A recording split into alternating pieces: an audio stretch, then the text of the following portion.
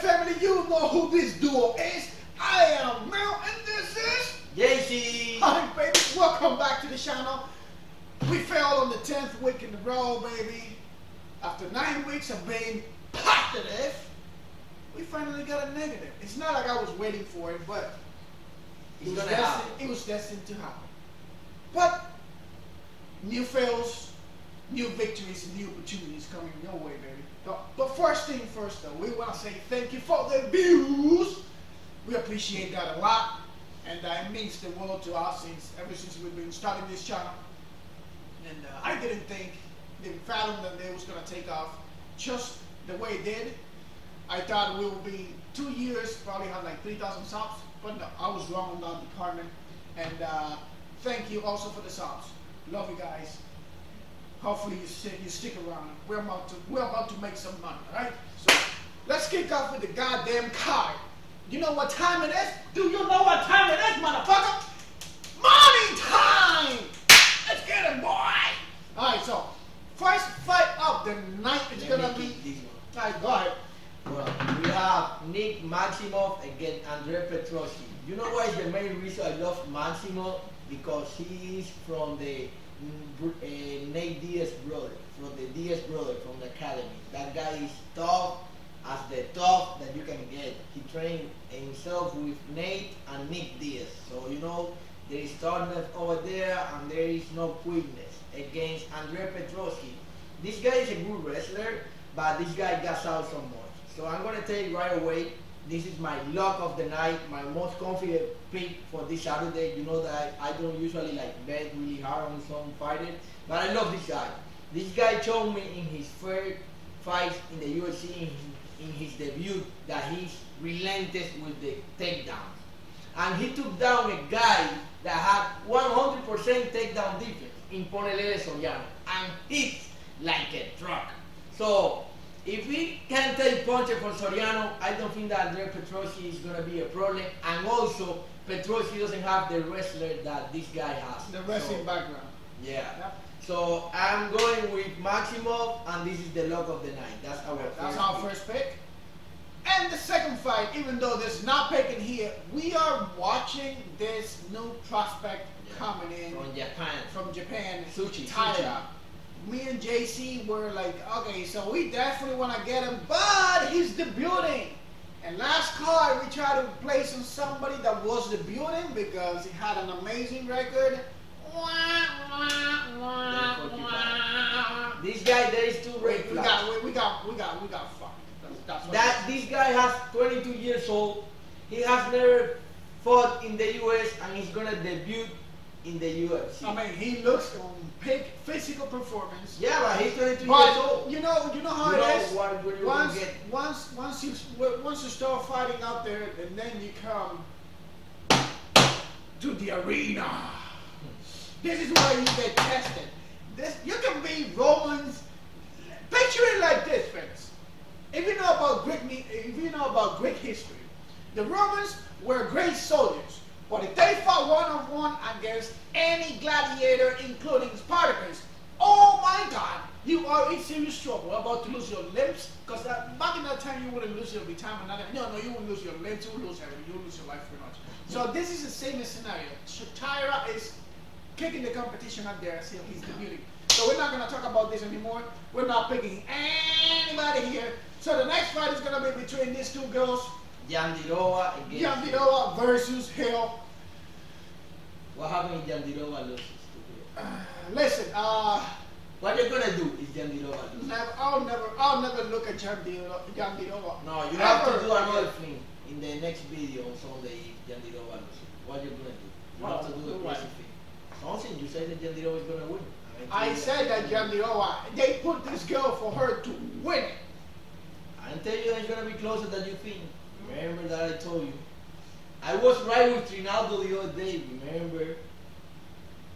Yeah, but that you were right with Trinaldo the other day doesn't mean you're gonna be right always. I've been right in many fights, and of course, I can never be right in the next ones. So, but it's just I feel like if Jandiroba takes down Angela Hill, she wins release. That's the only thing that she has to do, and she's a black belt in BJJ. But the problem is like she hasn't done it. She only did it in the first fight in the UFC. After that, she hasn't done it anymore. And she fought in a striker, and she didn't take it to the ground once. Yeah, but that is a So, one fight, and it is Angela Hill. Listen, no disrespect to Angela Hill, but baby, you're just smoking weed and paying bills. That's it.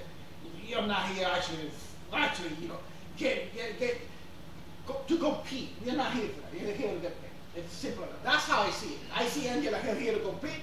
I see I see Angela Hill here to get paid. I see Yandida here to compete.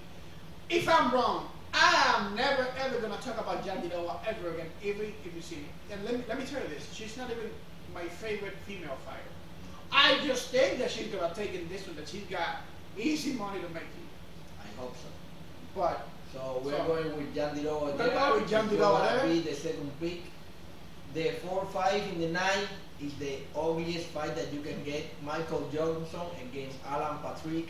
Both guys, they are like really old. Almost Patrick has 40 years and Michael Johnson has 38, and Patrick is like 35. I mean Johnson is like 35 there, and Patrick is like 38. 40. They're close to the 80s. So you don't want to be putting money on all guys that you don't know what they're gonna do. So for that, we're gonna pass this fight. The next fight is gonna be Viviana Araujo against Andrea Lee. Again, ugly fight because it can be Araujo all day, but she can like doesn't do a wrestler, and Andrea Lee punching her. So you know, again, no better over here, no fight IQ. And remember what we say with fighters that doesn't have fight IQ, don't put money on them. Yep. The money that you're gonna put on them, put it more on maximum. So the next fight is gonna be our third pick, Jake Hadley against Alan Nascimento. I love this guy, Hadley. This guy is really good on the ground. He has really good ground and pound. And the problem with Nascimento, he loves so much to be on his back. He started doing things on his back, trying submission and things like that. But I don't think that he's gonna get Hadley. So for that, I am going with Jake Hadley as the first. We are going with that guy. So yep. So and the next fight is gonna be between Mr. Camacho versus Torres. El Loco. Listen, just because he's named El Loco, we're just going for him. And he's gonna be our pick. We know this guy's about to lay it down there. He's gonna start punching, biting, kicking. And Frank Camacho has shown that he doesn't have his chin. Torres has an impressive submission rate. This guy is scary. Yeah. Like 85% of his fights, he has submitted his opponents. This guy is a money maker. I'm telling you, this guy is a money maker right now. Place your eyes upon this fella. And even if you don't want like, yeah. And even if you don't want to risk it, you can play fight doesn't go to decision. This fight is gonna find in one way or another one because Torres is a kill or kill fighter. So you know, so those two, but we think that Torres is gonna get it. You know. Yep. The next one we have Kaylin Chikoyan and Amanda Rivas. Yep. Chikagian versus I think Rivas. that this is a great mistake by Rivas because she's going up a weight class and she's gonna fight the #1 contender in that division in Chikoyan. This lady is the biggest one in that division. You're gonna see the difference. 5'9", dude. She's You're a gonna giant see the compared difference. to Rivas. And in the weight, and remember when you do have weight, your body you're gonna go bigger. So imagine the difference that's gonna be. I think that this is a great mistake by Rivas. But remember, high risks, high rewards. So if Rivas wins against Chikoyan, she can fight for the belt in that division. But I don't feel like that. But well, high risks, high rewards, and anything can happen. And more in women's MMA. But we are going with Chikoyan over here. Yeah. I left you the next one. I smell blood. Oh boy! The next one is gonna be between Mr. Grant versus Smoker. Yeah, I smell blood. Woo! Fireworks. Believe it or not, this fight, believe it or not, It's one of the most amazing. it's one of the most amazing in the card. Excited. And there's not much of a difference between the fighters. But Grant, yeah, he hits like a truck. He is, and he's really resilient. Yeah. This guy. And he's really good. He has a chin. He has a chin. And I mean, the only way this guy loses is by decision. That's and it. this fight doesn't go to decision. And this one is not gonna go. They are putting this guy that's a striker, and he's a Brazilian Jiu-Jitsu fella.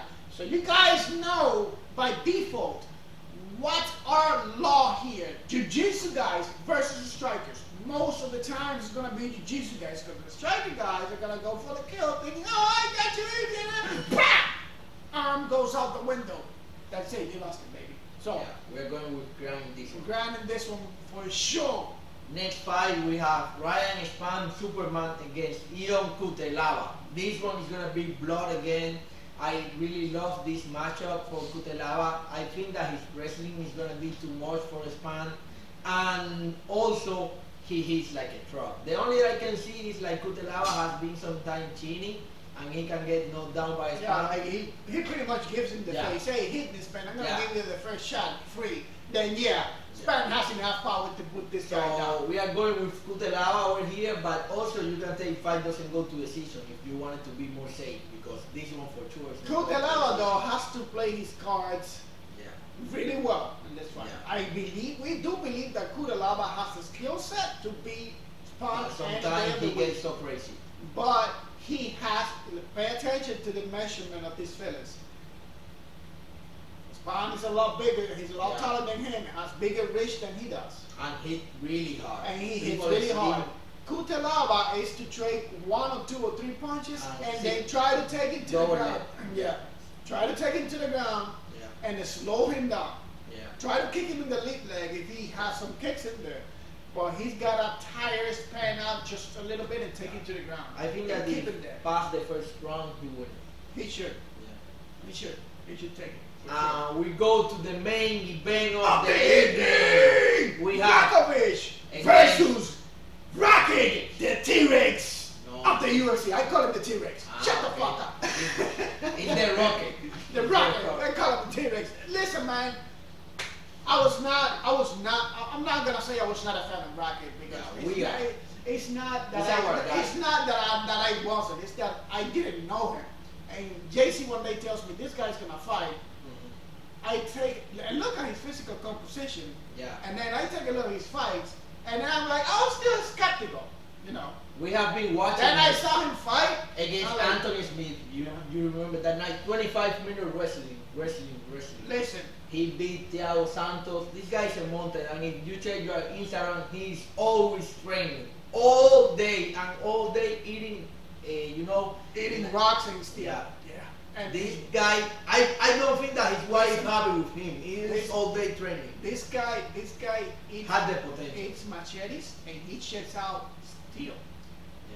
Really this guy is tough. BLACHOWICZ is another tough son of a bitch. I cannot take away from, regardless of what people think about his record and all that. This guy was a champion a couple of days ago. This guy is dangerous, regardless that he lost to the same. And the kicks that he has, the liver kicks. Did you remember the fight against Dominic? He destroyed my boy Dominic Reyes. The moves that he had, only one. We're not placing it, just to let you know, we're not placing it. We're just talking here. Our main rule is don't bet on the main event, because only if it's manager who is fighting. There you go. Now, Valentina Shevchenko. RAKIC, the only thing that you have to watch out for here, I think that he has this guy's kicks. And he has to wait like 2 rounds, like a slow. He has to slow him down. He's got to trade punches and try to take him to the ground. He's got to slow him down. And also the kicks. RAKIC lands a lot of kicks, and remember that BLACHOWICZ is a good boxer. So if he starts landing kicks on the lead leg, it's gonna slow him down. That's what he needs to do. I think that if this pass like the second round, BLACHOWICZ is gonna get tired, because BLACHOWICZ, if you check your record, he only wins 1 and the second round. He loves to hit, even if you see the fight that he won. When he fights, he's coming Adesanya, he goes like crazy. What happened was that Adesanya was 20 pounds less, and this guy was like 40 pounds over him when he rehydrated, so he couldn't take it down really easy.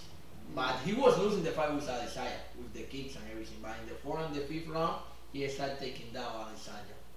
So, there you have it, fellas. So let's wrap it up real quick.